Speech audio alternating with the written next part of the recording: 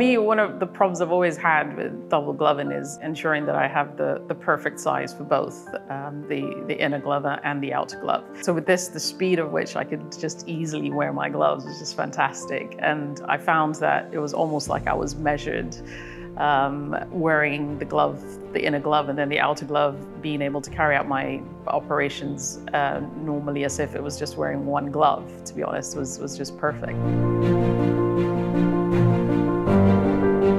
And the fact that if I do have a needle stick injury, I can obviously see the difference and know that, you know, I do need to change my gloves. What I loved about it really was the ease with which I could wear them, especially after I've finished scrubbing. I didn't find that, you know, having dry hands, it was much more easy to just put them on smoothly. They were comfortable. Just the speed of sort of getting on and starting my operating, as well as just the comfort and sensitivity with operating with them, really. I just found them great to use.